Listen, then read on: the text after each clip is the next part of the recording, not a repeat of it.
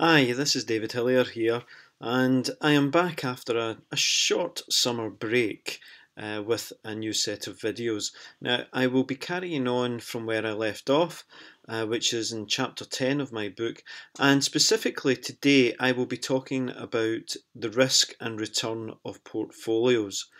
Now, this chapter carries on directly from this video carries on directly from the previous video, which is looking at the risk and return of individual securities.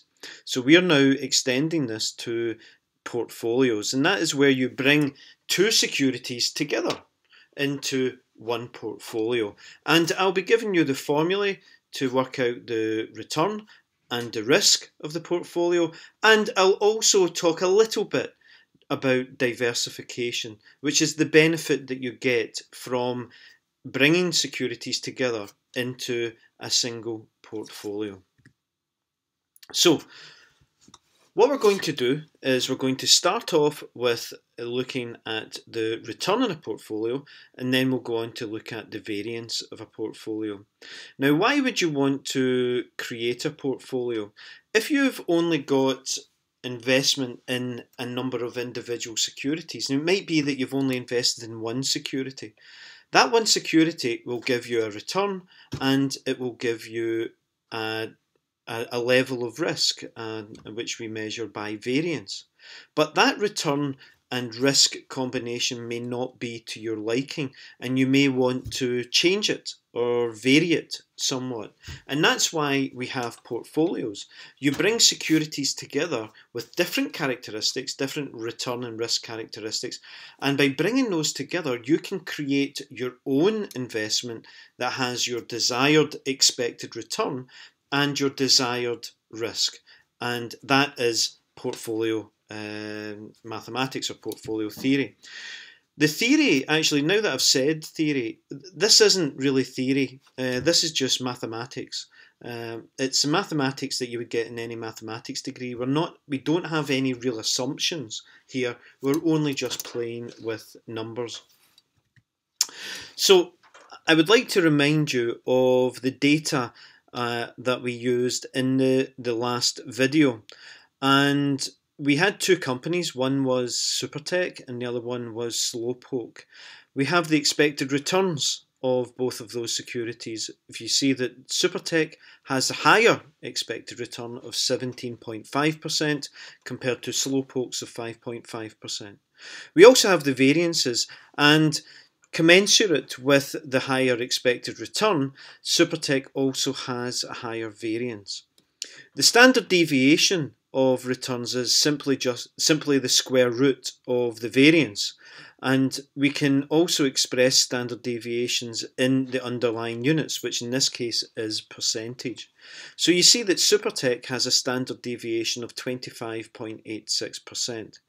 And finally we have covariance and correlation, which is a measure of the relationship, the intermovement between both securities. And you see that the covariance and the correlation are negative, which suggests that when one has a positive return, the other will have a negative return.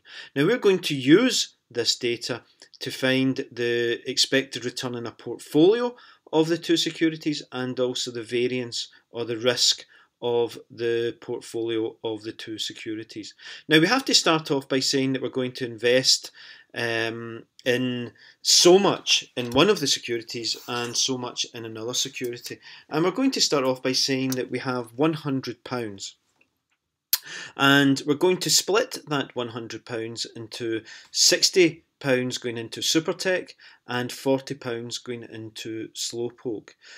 Now the weights then of each security in your portfolio are 60 over 100 for Supertech, so that's 0.6, and 40 over 100, which is 0.4 for Slowpoke. Now the weights must add up to 1. That's one of our fundamental criteria in portfolios, that the weights of all the assets must add up to 100%. So we've also got the expected returns of both Supertech and Slowpoke. And if I take you just back to the previous slide, you can see that the Supertech expected return is 17.5% and the Slowpoke expected return is 5.5%. So we're investing 60% of our money in Supertech, which has an expected return of 17.5%, and 40% of our money in Slowpoke, which has an expected return of 5.5%. Now, the expected return in a portfolio is simply the weighted average of the expected returns of the individual assets. And we can see that from the formula. X is the weight, R is the expected return. So the weight of A, the weight of Supertech, times the expected return of Supertech, plus the weight of Slowpoke times the expected return of Slowpoke gives you the expected return on your portfolio. And the expected return on your portfolio is 12.7%. Now we're now going to calculate the variance of a portfolio. The variance of a portfolio, the formula is more complex because we're dealing in squares, and you can actually see that there's two components to the formula for the variance of a portfolio. There's these squared terms, which is the weight of asset A squared, or the weight of Supertech squared times the variance of Supertech, and you have the weight of Slowpoke squared times the variance of Slowpoke. So they're the same here. And then you have this other element in the middle, which is 2 times the weight of Supertech times the weight of Slowpoke times the covariance between Supertech and Slowpoke. And the covariance figure is what we have here. It's this figure here. So if we've invested £60 in Supertech and £40 in Slowpoke, then the variance of our portfolio is simply what's given here. 0.6 is the weight of A, but if we square it, it becomes 0.36. Multiplied by the variance of Supertech, go back here, we see that the variance of Supertech is 0.066. That's what we've got here. We have 0.4 invested in Slowpoke. We have to square that because of this part of the formula. 0.4 squared is 0.16, multiplied by the variance of Slowpoke. And then we have this bit in the middle, which is 2 times the weight of Supertech times the weight of Slowpoke times the covariance between Slowpoke and Supertech. And that gives us a value for the variance of the portfolio to be equal to 0.023851. So from this data, which we've come using this data, we've arrived at the variance of the portfolio. Now I'd like you to compare the variance of the portfolio to the variance of the individual assets. Now the individual asset variances are 0.0668 and the variance of Slowpoke is 0.013. When we look at ours of the portfolio, the variance is 0.023. Now we're going to spend a little bit more time on this now because I want to show you how creating a portfolio can actually reduce the risk of your overall investment. So one way of looking at this is to look at or break down the elements of the variance formula. Now this here is simply this formula broken down into a matrix, and you can see that there's the squared terms, and then you've got the weight of Supertech times the weight of Slowpoke times the covariance between Supertech and Slowpoke.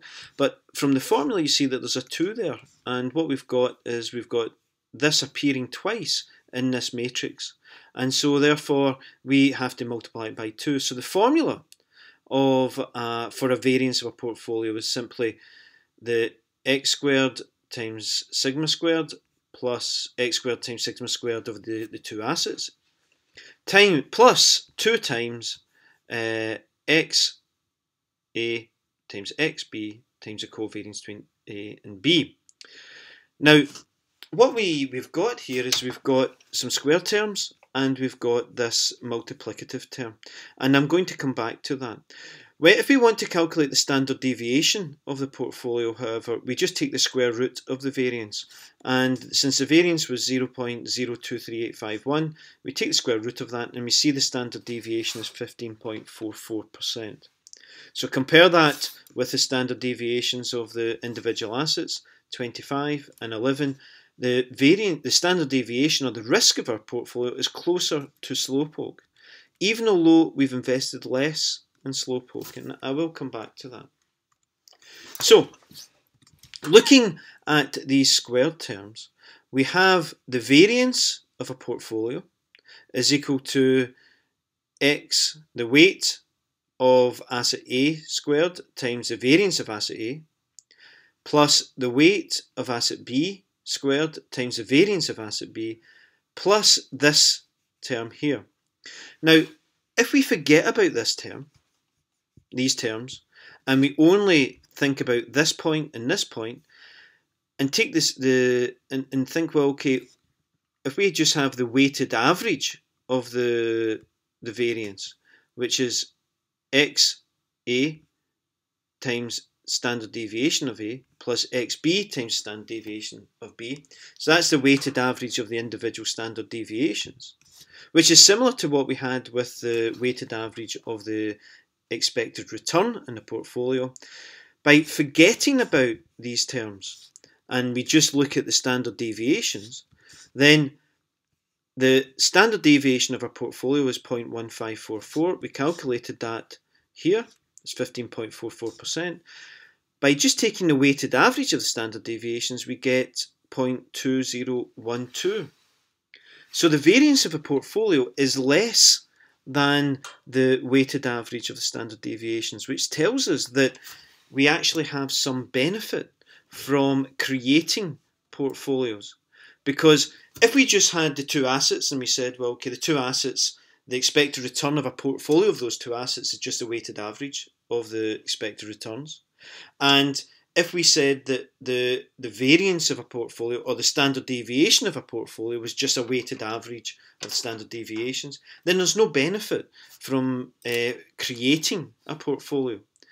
But because we have this effect that the risk of a portfolio is less than the risk of the weighted average of the individual asset risks, that investing in portfolios is better, it's more efficient than investing in individual securities. And that comes from what we call diversification. Diversification means that you are taking risk and diversifying it.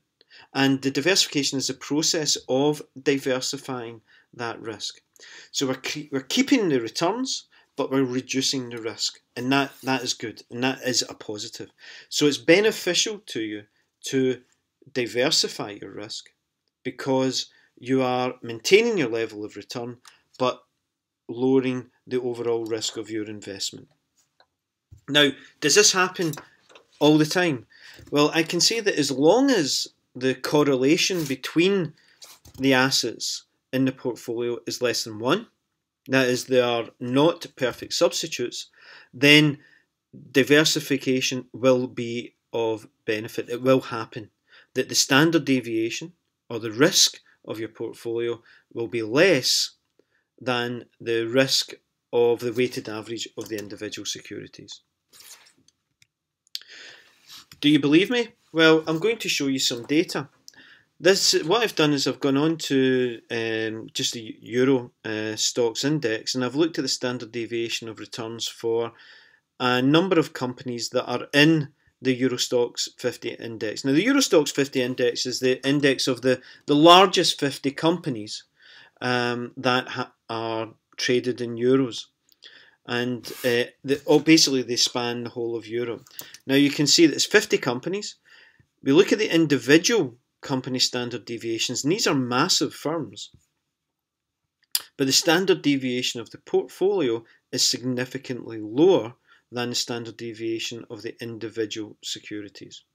So again, I've shown you mathematically that bringing assets together into a portfolio will improve the risk of your overall investment. That is the diversification effect, but I've also shown you using real data. So thank you very much. That video will allow us now to go into a bit more theory in the next video when we look at efficient portfolios. And efficient portfolios allows us to then move to the most important, or one of the most important models in finance, and that is the capital asset pricing model. Thank you.